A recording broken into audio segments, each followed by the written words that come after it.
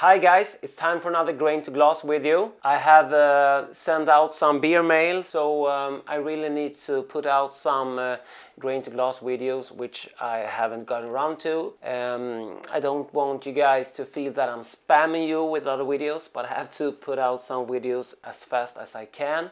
Hope that you all will be fine with that. And the one we're doing today is one of the beers from that candy beer competition I entered. I will put a link to the competition videos down below. And I also got the request to start texting my recipes. Don't want to text all the videos, but I can surely put the recipe in the description box or put a link to the recipe. Hope that will be fine. I read about this competition, and the competition was to brew a beer with candy in it. Besides that, the beer should be to style, and the style are the Swedish Home Brewing Association styles. Because I don't eat candy anymore, because I'm an adult, at least on paper. I decided to go with some old flavors, and one of them is called Zoo. We got them in little boxes when I was a child, and they're still sold that way, amongst others. The Zoo candy looks like this. Then I heard that there was another variety of Zoo. It's a Zoo candy, but it's a hard candy. They look like this. So I decided to use the Zoo, and Zoo candies were shaped, the original, the one in the boxes, are shaped like little monkeys. The Swedish word for a monkey is APA, APA. So I decided that I would brew an American Pale Ale, of course, with Zoo candy. Adding a lot of candy seemed like a bad idea, but I thought that using the hard candy would be more like adding sugars than all of this extra stuff that is in candy. So I decided that I would do the hard stuff in the boil, and then I could dry hop with the original candy.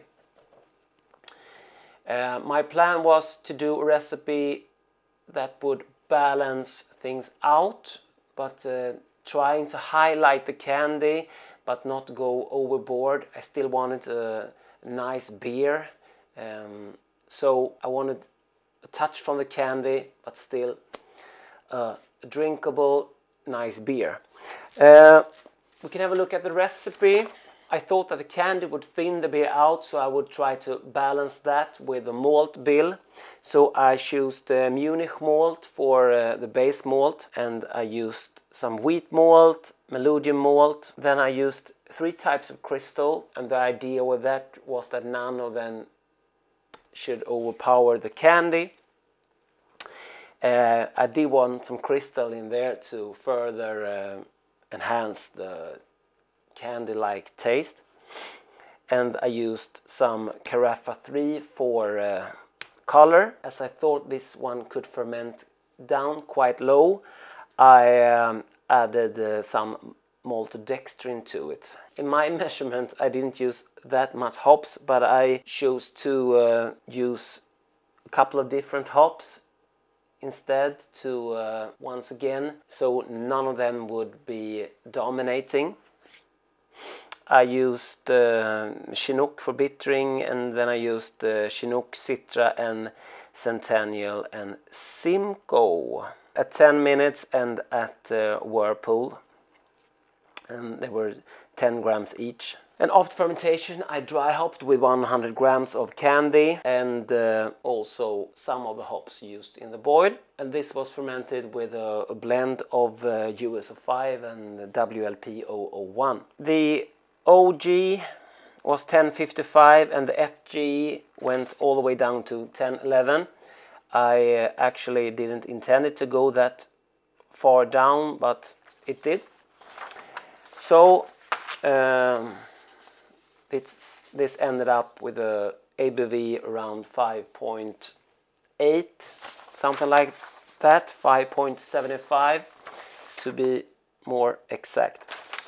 I mashed this at 68 for 90 minutes and then did a mash out for 10 minutes. That was the recipe. I just skimmed through the recipe this time. I'm gonna put the recipe down below. So let's have a look at the brew day, and then we will come back and look at the beer and talk about the result. It's 2.6 kilos of Munich, 400 grams of wheat, 300 grams of Melodion, 200 grams of Caravien, 200 grams of Crystal 150 and 100 grams of Crystal 240. Okay, let's get this crushed.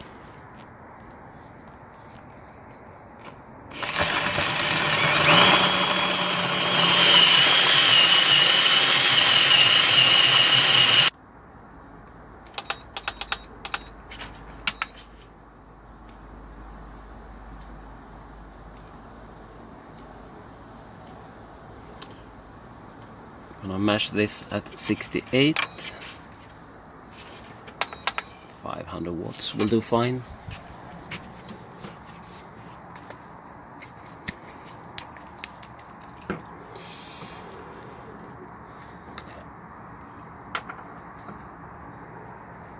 Lower the pH just a bit before adding the grains.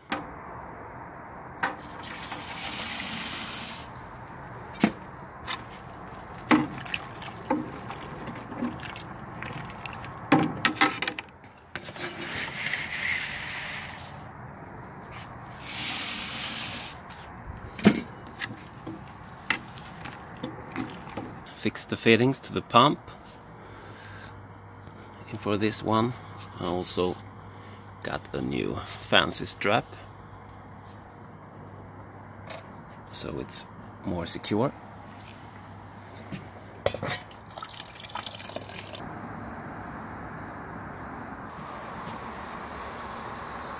Okay, gonna sparge now, so let's add dark grains. Give it a stir.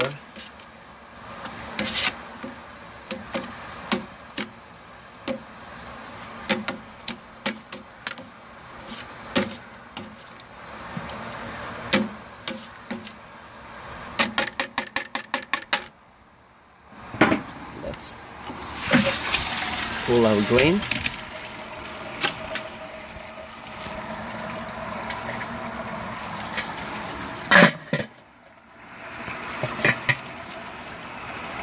Start the sparging.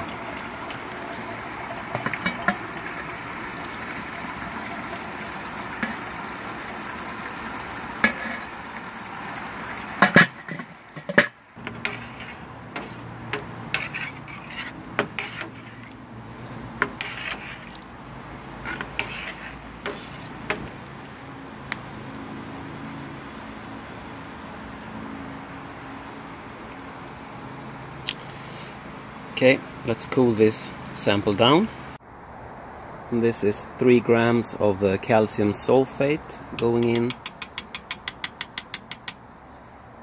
Start of the boil. This is 15 grams of wonderful smelling Chinook.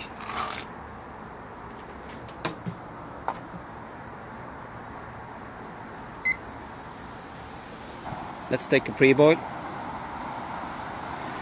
And this is, of course, before adding candy and the maltodextrin. 10:36 pre-boil. Okay.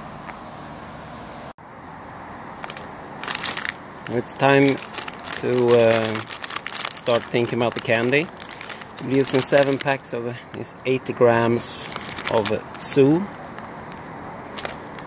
candy. To the candy I'm gonna add some wort without spilling or burning myself.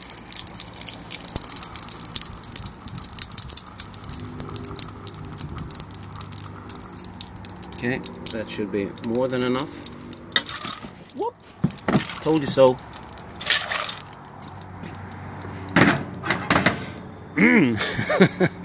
It smells nice already. So let's turn on the light and put the burner on.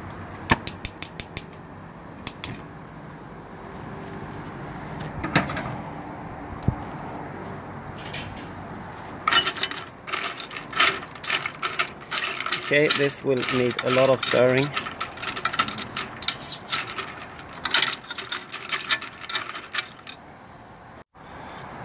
This is a really sticky mess, trying to dissolve this candy.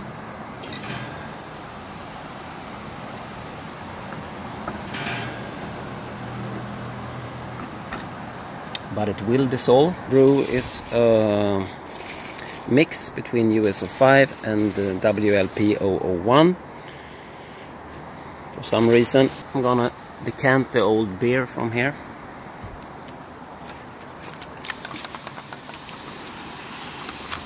And then we'll let this come up to room temperature. It's starting to dissolve now. We're at 20 minutes.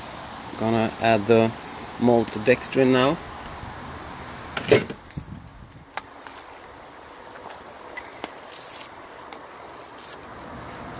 Oh, it's sticky.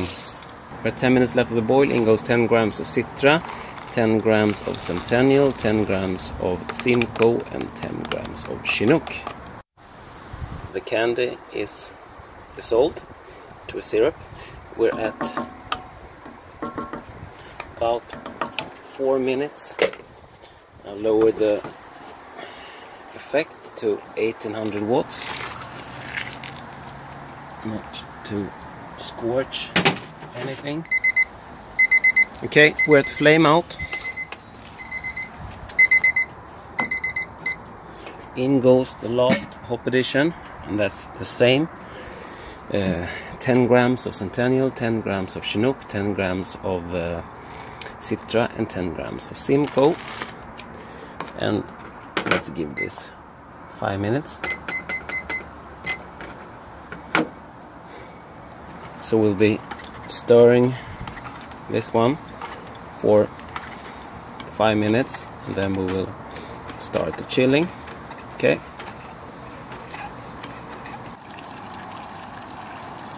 Let's take the OG. 1054. Okay. Nice.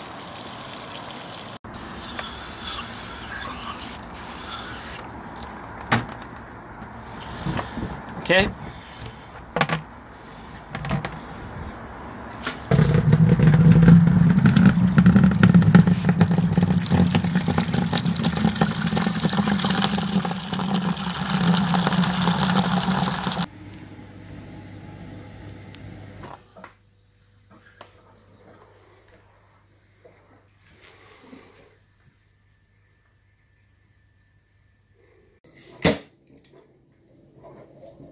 Poof.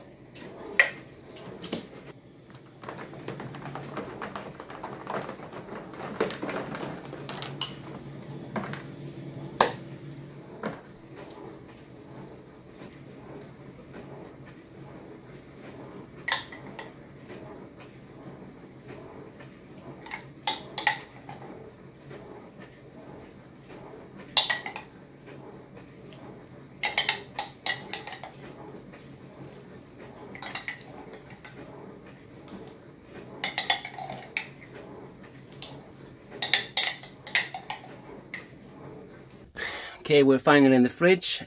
We're about 24 liters of wort, which is about a liter more than expected. We ended up just 1 point below expected. Was aiming for 1055, and we ended up at 1054. So that's a good thing. If I had boiled this down to 23 liters, then we had ended over the roof for the Swedish guidelines for an American Pale Ale, which is an OG of 1056. Sorry. I'm gonna start this at 18C, which I usually do with 001 and US-05. It works for me.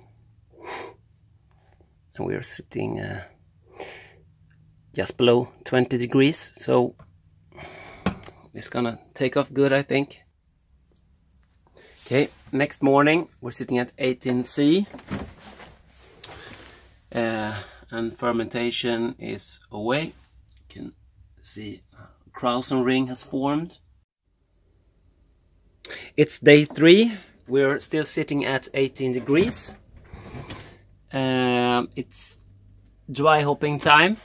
I will give this gentle dry hop. This is only 40 grams, 10 grams of Centennial, 10 grams of Citra, 10 grams of Simcoe, and 10 grams of Chinook, of course. And we will dry hop it with 5 of this little Zoo candy. This is the original. Little monkeys. Now this is a little bit risky, I know that, but I don't think this theme is about playing it safe. So I'm gonna show you one, if I can open this with one hand. That is.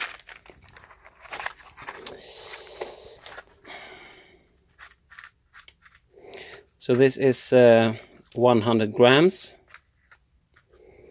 of little monkeys. We will not use that one, but the rest of them will go straight in. Hope we will be fine.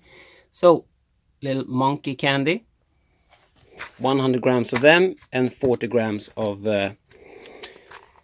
pellet hops. I don't want to go overboard with the hops on this one, because it's about the candy, but it's still supposed to be pale ale, so we have to use some hops. But it's just 40 grams, which is a very minimal dry hop in my measurement. Okay, let's do this.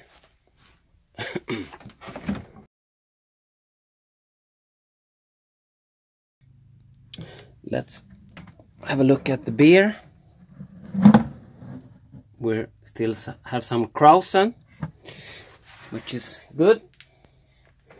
So let's add the hops.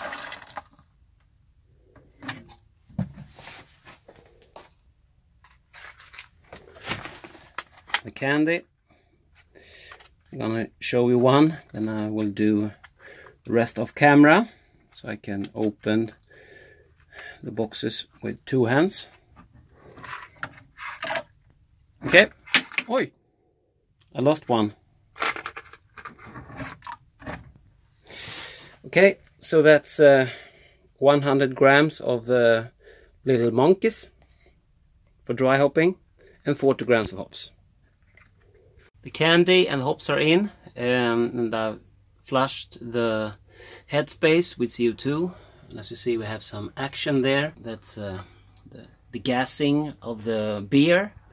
That starts the activity, and that's a good thing, because that will also help flushing out the oxygen added.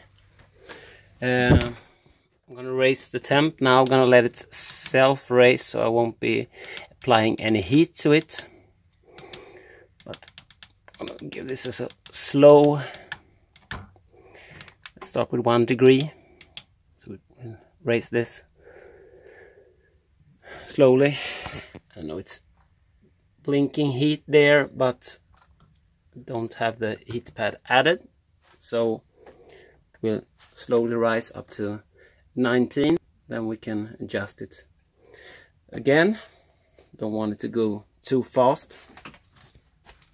Okay, I'm kegging the Zoo candy beer right now.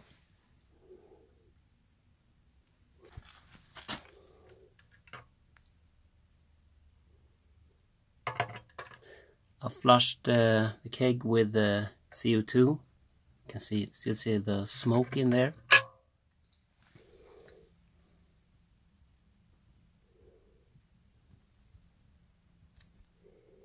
Okay, gonna give this my full attention.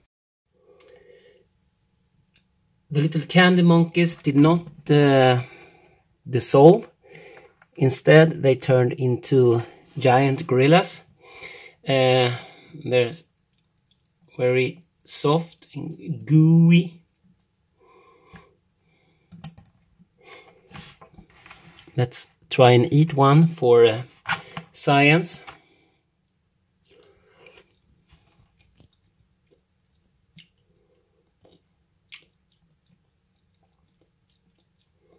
Okay, they lost. They weren't that nice actually, but they lost all their taste. Taste of yeast and grassy hops. Okay, let's dump this. I actually have harvested yeast from this. I hope I didn't pick any candies up. I've bottled the rest I had in some of these PET bottles to send out. So let's crank this one open, see if we have any carbonation. Yes, we have a hiss. Let's give it a pour. Label out. Sorry, no label on mine. Let's give it a pour. The Zoo APA. Oops, spilled some.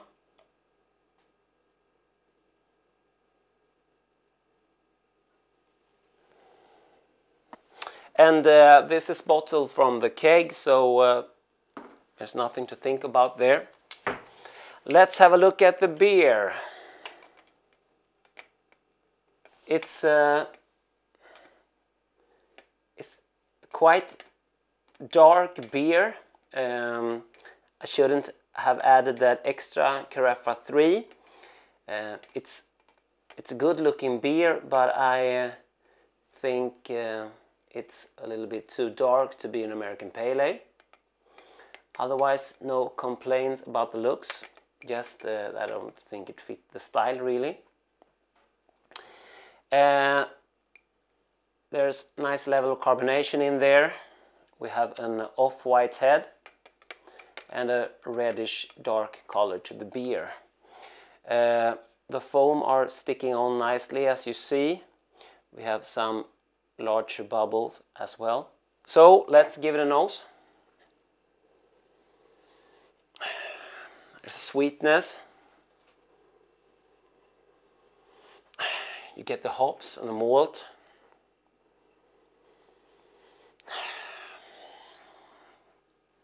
Do I think we get the Zoo candy? Maybe some candy notes there. Yeah, I think so.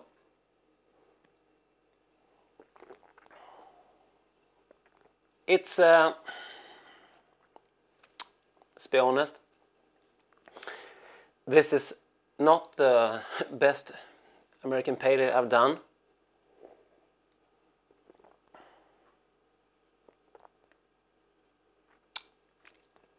But I think it's an okay beer. I think it's a little bit too bitter, actually. It did ferment out a little bit more than I was hoping for, so that put it a little bit off. So I think it's a little bit too dark and a little bit too bitter. Besides that, I think it turned out quite okay for doing such a stupid thing like putting so much candy in a beer. And wait till you see that other beer I made, the Hefeweizen beer. That was even more stupid than this one.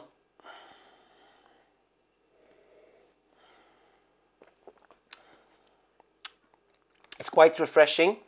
I think I could have added lots more maltodextrin in this one.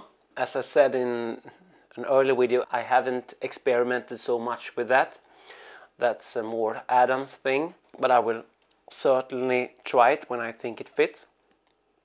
And I really thought it would give this beer some more body, and it might have done that, but maybe I should have added a whole kilo instead of a half. I realized now that I might be complaining a whole lot about this beer. As I said, for doing such a stupid thing like adding over 500 grams of candy in the boil, then dry hop with another 100 grams of candy, I think this one turned out quite nice, and it's a drinkable, refreshing beer. So, but if I really were to do this again, I might be, I would actually not have added the candy in the boil. Instead, I would have added the hard candy in the fermenter, I think, because the candy flavor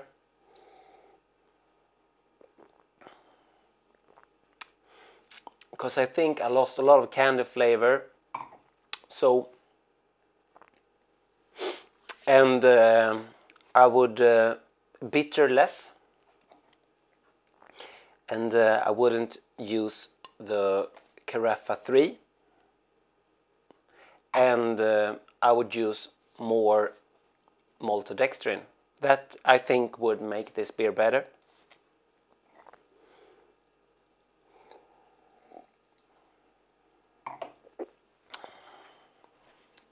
But okay, so there you had it. I'm so sorry if it sounded like I was complaining a lot, but this was a fun experiment, and I've sent some out, so we will have to see what the other guys are saying about the beer. I also sent them the Zoo candy, both varieties, both the hard candy which went into the boil and the soft candy that went into the dry hop.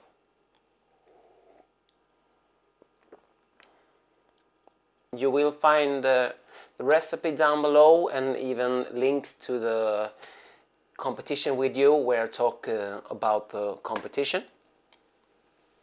So, cheers guys, thanks for watching. Dr. Hans out.